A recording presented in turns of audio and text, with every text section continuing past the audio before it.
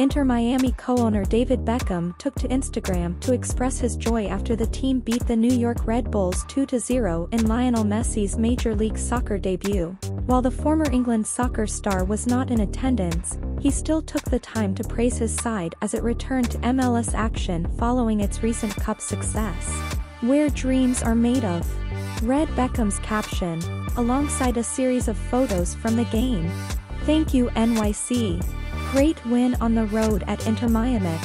Messi did not start the game and entered as a substitute at the 60-minute mark after Tata Martino decided to rest his star man.